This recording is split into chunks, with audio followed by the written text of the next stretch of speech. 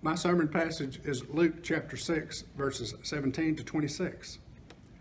And Jesus came down with them and stood on a level place with a great crowd of his disciples and a great multitude of people from all Judea and Jerusalem and the seacoast of Tyre and Sidon, who came to hear him and to be healed of their diseases. And those who were troubled with unclean spirits were cured. And all the crowd sought to touch him, for power came forth from him and healed them all. And he lifted up his eyes on his disciples and said, Blessed are you poor, for yours is the kingdom of God. Blessed are you that hunger now, for you shall be satisfied. Blessed are you that weep now, for you shall laugh. Blessed are you when men hate you, and when they exclude you and revile you, and cast out your name as evil on account of the Son of Man. Rejoice in that day, and leap for joy, for behold, your reward is great in heaven, for so their fathers did to the prophets. But woe to you that are rich, for you have received your consolation. Woe to you that are full now, for you shall hunger. Woe to you that laugh now, for you shall mourn and weep. Woe to you when all men speak well of you, for so their fathers did to the false prophets. The word of the Lord. May God grant us wisdom and courage for interpretation.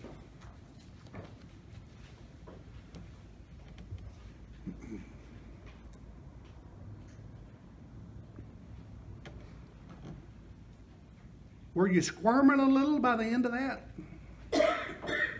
Probably none of us considers any of us rich, but don't be so sure. If you woke up inside a decent building and could get something to eat this morning without begging for it, you're rich compared to the homeless and the hungry in this country, and compared to about 1.6 billion people on the planet who do not have a decent place to live. And I could be wrong, but I'll bet every one of us is full, or could be. And I'll bet every one of us laughs. And I'll bet that men and women speak well of each of us on a personal level. So are these woes from Jesus for us? Woe to you that are rich. Woe to you that are full now. Woe to you that laugh now. Woe to you when all men speak well of you. Are those woes unto us? Who's Jesus talking about? And who's Jesus talking to? And here's another important question. To whom is Luke writing? And what difference does that make? Well, that could change everything. So let's see. Luke 1, chapter 1, verses 1 to 4, lays it out. It says, Inasmuch as many have undertaken to compile a narrative of the things which have been accomplished among us, just as they were delivered to us by those who from the beginning were eyewitnesses and ministers of the word, it seemed good to me also, having followed all things closely for some time past, to write an orderly account for you, most excellent Theophilus, that you may know the truth concerning the things of which you have been informed, or which you have been instructed, is what it says in the New Revised Standard Version. Now, nobody knows exactly who Theophilus was, but some things are clear. He wasn't poor. He was most excellent Theophilus. And that's like saying your excellency, or your highness, or your honor. He was probably a ranking Roman official. In any case, he could read, or he could afford someone to read to him. And he lived in a place where he could receive a letter. Not poor. And implied in verse 4, he was a convert to Christ, because this was written to instruct him on what that meant. All of Luke was written to Theophilus to instruct him, a new convert. So Luke is writing to Theophilus, and we believe to us, right? And Jesus is talking about the greedy and the unfortunate poor. The greedy and the unfortunate poor, the most socially ostracized anywhere, because poverty costs almost every other benefit of society, doesn't it? So if you're poor, you're on all the margins. And Jesus is talking to his disciples, not only the 12, but all who had come for teaching and healing. That's what it says. And that includes us, because we come to him for teaching and healing, and we come together for that. But that's the real difference between the rich and the poor in Luke's Beatitudes. Luke's version, which we call the Sermon on the Plain. The poor have lost what little they had, whether it was wealth or family or station. Whatever it was, they lost it. They were poor. And the rich, whether they had large amounts of wealth or not, were the greedy. And they usually kept company with other greedy people, right? Something to keep in mind. So dear Theophilus may have squirmed too to hear Jesus say, woe to you that are rich, woe to you that are full, woe to you that laugh now, woe to you when all men speak well of you. If he was greedy, he's holding this papyrus or whatever, this letter. Oh, this is what I've gotten into. Woe to the rich, make it, woe to you, Theophilus, new disciple of Christ. Here's what you're in for. There's no prosperity gospel. Those guys have it backwards. The gospel is good news to and for the poor. Blessed are the poor. Blessed are the poor. So let's all squirm some more. See, Theophilus is being instructed by Luke. Are we listening? Earlier, to set this up, Luke made sure that he and we heard something else radical from Jesus. In Luke 4, verses 18 to 19, remember, Jesus stood up in his hometown synagogue, opened the Bible to the book of Isaiah, and he read, the Spirit of the Lord is upon me, because he has anointed me to do what? To preach good news to the poor.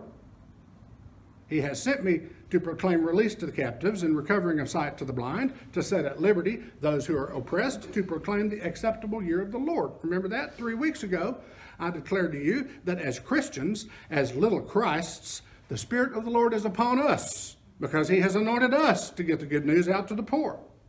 He has sent us to proclaim release to the captives and recovering of sight to the blind, to set at liberty those who are oppressed, to proclaim the acceptable year of the Lord. That's what Luke is telling Theophilus, an educated, or at least literate, Christian, an elite. Fellow elite Christians, listen. David Ewart, a minister in the United Church of Canada, says we need to hear Luke's Sermon on the Plain through those ears, the ears of a high-standing elite person seeking to know the truth of Jesus' way. And that shouldn't be difficult for any of us. The question is whether he was greedy, and the question is whether we are greedy.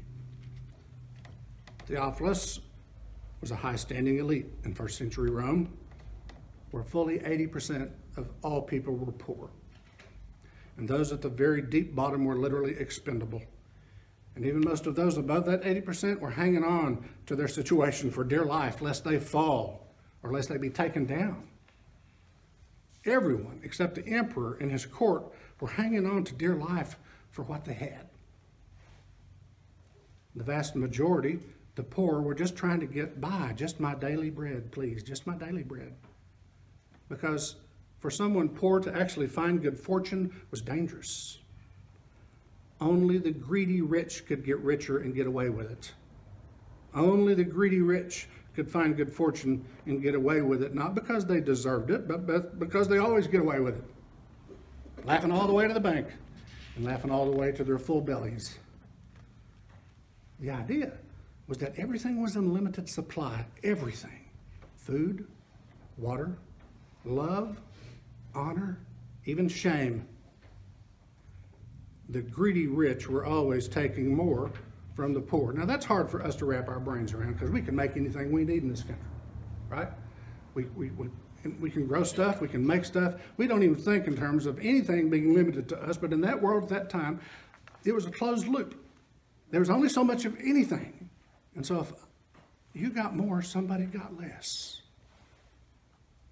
And if a poor person got more or even got something back, that meant that some other poor person had something taken from them. And the one who seemed to get ahead automatically fell under suspicion. That's why it was dangerous to be fortunate. And that helps illustrate two parables Jesus tells later in Luke. Remember the lost sheep? He went to find the one, leaving behind the 99. Well, when he found that one, he called together his friends and his neighbors to celebrate, right? And probably to explain himself, lest he be seen because of supposed theft, to be greedy, lest he be seen as one of the rich. And Jesus tells the parable of the lost coin. Same kind of a deal, right? The woman lost one of her 10 coins, and she swept the house and searched until she found it. And when she finally found it, she called together her friends and her neighbors to celebrate. And probably to explain herself, because if she had come up with a coin that wasn't hers, then she would be one of them. She'd be seen as one of the rich, one of the greedy, because someone had to lose something for her to get that coin. Ewart, the Canadian minister, goes on. What does it mean for such a person, a not poor person, to join the Jesus community? What does it mean for such a person to fulfill the words of Isaiah 61, which Jesus read from the scroll? Well, then it meant losing high status and position and power. And it meant giving up greed. It meant giving up self-preservation first, even as a way of life. It meant radical change for somebody like Theophilus to come into the Jesus community. And it meant really just about what it does for us here now, if we're doing it right, as literate, middle-class people in the richest country on the planet.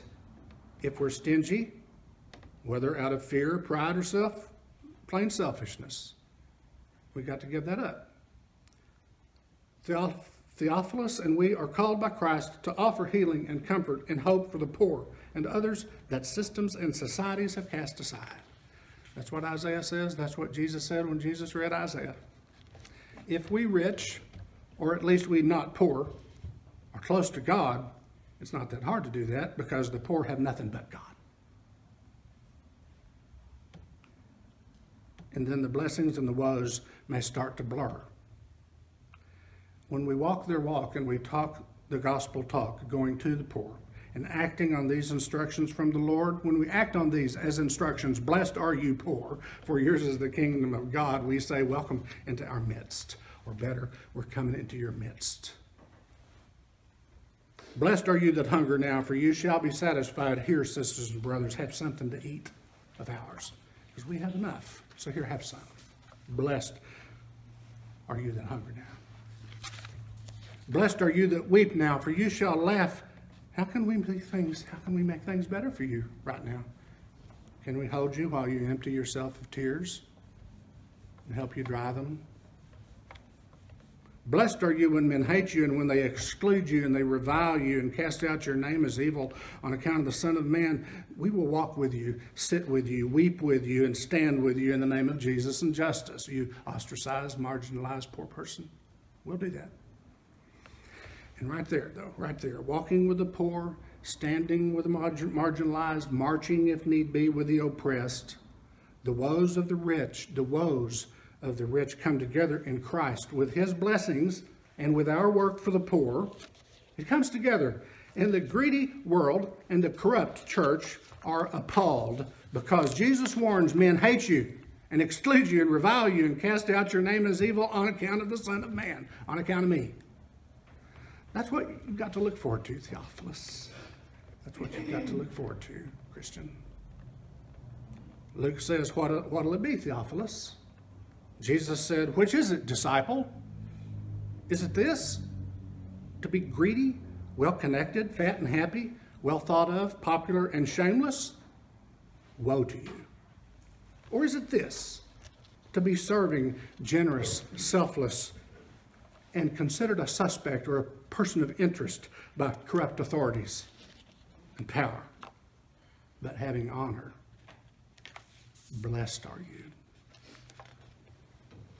God wants us all, rich and poor, middle class, and God wants it all we have, and all that we are. But God is closest to those, poor or not, who know they really have nothing but God. God is closest to those who really have nothing but God, and the world hates that, because the world can't get in there. So is it this? Blessed are you when men hate you, and when they exclude you and revile you and cast out your name as evil on the account of the Son of Man. Is that it? It is. Amen.